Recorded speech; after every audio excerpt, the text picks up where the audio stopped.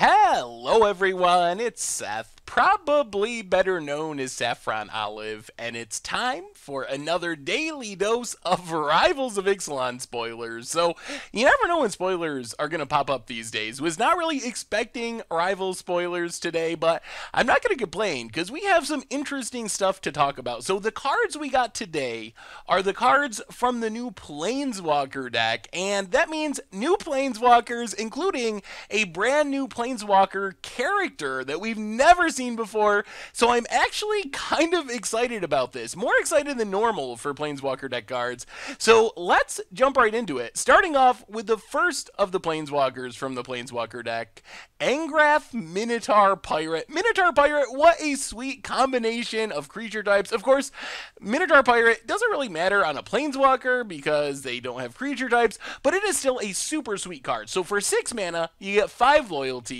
Legendary Planeswalker Angrath +2 deals a damage to target opponent and each creature that player controls. -3 reanimates a pirate. -11, you blow up all creatures target opponent controls, and Angrath Minotaur Pirate deals damage to that player equal to their total power. So that can basically just kill people in a lot of situations. Having enough power on the battlefield for it to be lethal, not really that much of a long shot. Takes 3 pluses to get there. So I think for me, the big payoff for Angrath is the +2 is actually sneakily good. Now, I'm not saying this is going to be standard playable or anything like that, but more so than most Planeswalker decks, Planeswalkers, I feel like Angrath actually has a shot. The +1 actually deals with quite a few things. I mean, it kills Bombmat Courier, kills Earthshaker Kenra, kills any number of Whirler Virtuoso tokens, and right now, it's not like Angrath is going to shut down Ramanamprad or shut down Energy. I don't think the format's really in a place where 1 damage to everything is going to be enough, especially on a 6 mana card. But if we ever end up living in a world where the #1 deck is a token deck, like Anointed Procession, Hidden Stockpile, those decks that we've seen pretty close to the top of the format at various times, suddenly Angrath is absurd. Just a repeatable way to sweep the entire board of tokens again and again and again. It just like locks down the entire token deck. Maybe a Lingering Souls-esque card is printed or some other good token cards are printed. And if we are in a format where a lot of X1 creatures are floating around and really important to big decks, Angrath seems like a legitimate, at least sideboard option. And even more so if you happen to be in a pirate deck, because reanimating stuff like Hostage Taker, reanimating Rowdy Crew seems really sweet. That's a lot of value. I mean, 6 mana, get back a Hostage Taker, steal your opponent's thing, cast your opponent's thing.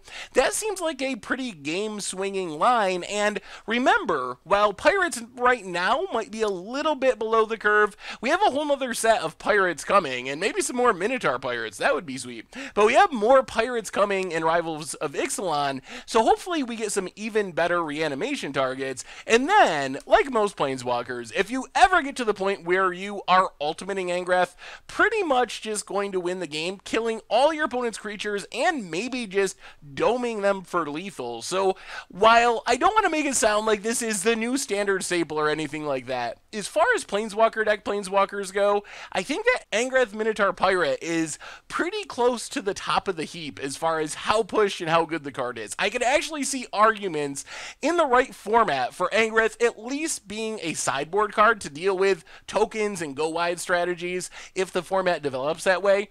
And it could be a sweet addition to a pirate deck. If there's a more of a top end big pirate deck rather than an aggro deck, the reanimating a pirate negative is really strong. So I actually really like this card. We'll have to wait and see.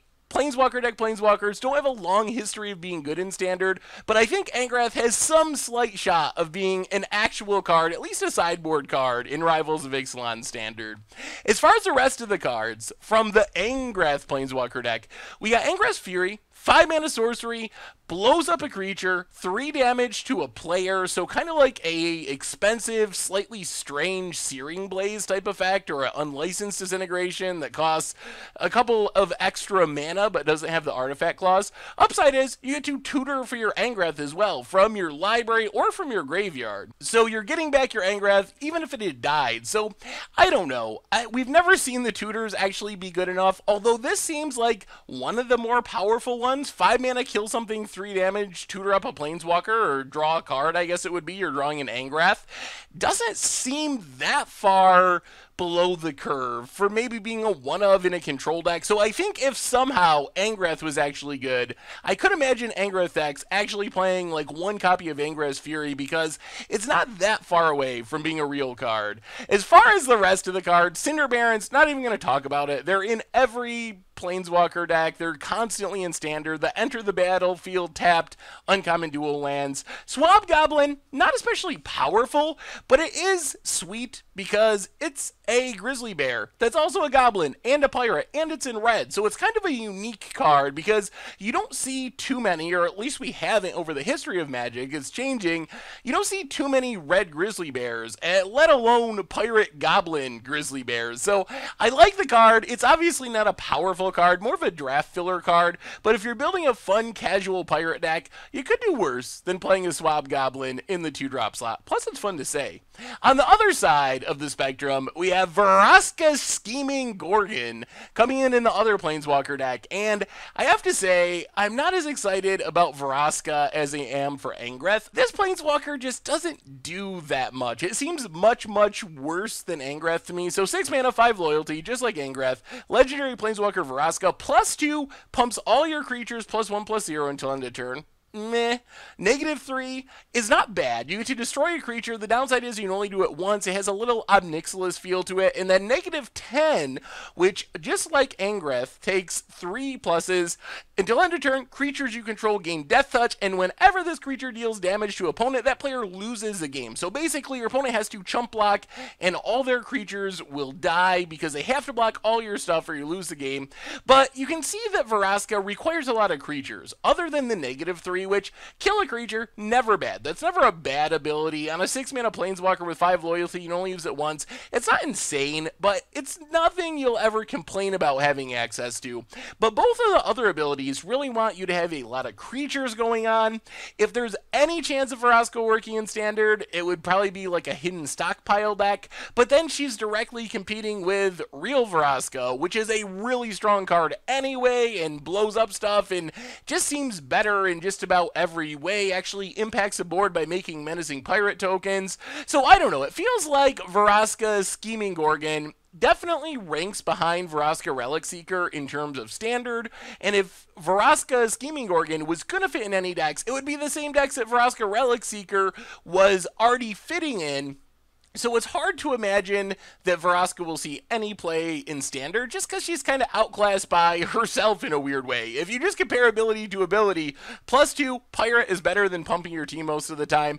-3, Vraska Relic Seekers is just like a less restrictive -3, plus it gives you a token to go with it, a treasure token, plus you can use it twice because of 6 loyalty, plus Vraska Relic Seeker reaches ultimate in 2 pluses rather than 3 pluses, so just ability by ability, Vraska Relic Seeker is better than Vraska Scheming Gorgon as far as Standard is concerned, and that's fine. These are Planeswalker deck Planeswalkers, so they shouldn't be as good.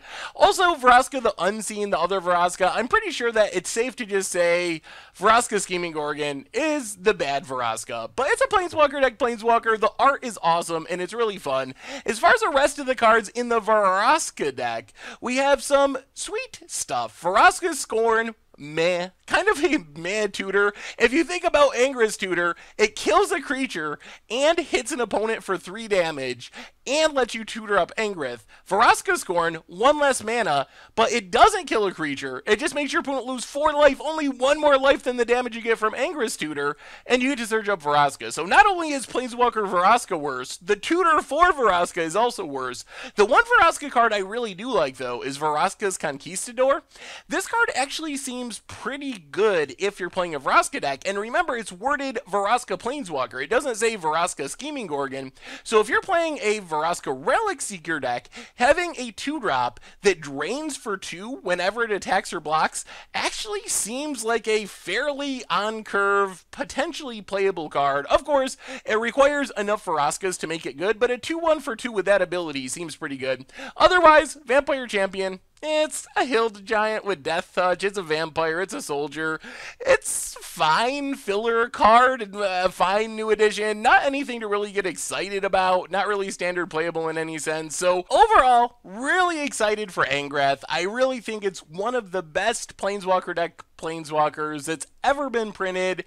Probably not standard playable, but I think it's got a shot if the meta just happens to go in exactly the right way. Plus, it's just a really sweet card. Minotaur Pirate Planeswalker is one of the coolest character ideas I can think of. As for Vraska, meh, it's fine. The art is good. It's a Planeswalker deck Planeswalker. It'll be fun in casual kitchen table games, but doesn't really match up to big sister Vraska Relic Seeker as far as seeing play in standard. So anyway, those are our daily Rivals of Ixalan spoilers for today. The Planeswalker deck cards. Let me know what you think. Is there any chance that Angrath is really good enough for standard? How pushed do you expect the real Angrath to be? If the Planeswalker deck one is already on the fringe or close to being good enough for standard, how good will that one be? Because it's got to be better than this one. What about Vraska? Am I underrating it? Are there any potential uses? Can you envision any deck where you would rather have Vraska Scheming Gorgon than Vraska Relic Seeker? What about the rest of the cards, the tutors, the deck specific cards? Let me know in the comments. Thank you so much for watching. I hope you enjoyed the video, and I will talk to you soon. Thanks for watching the video. If you enjoyed it, help us out by clicking that like button down below. And to keep up on all the latest and greatest, click that subscribe button. And don't forget to hit that bell icon to get alerts whenever we have new videos. And if you want to, check out some of our other sweet videos here and here.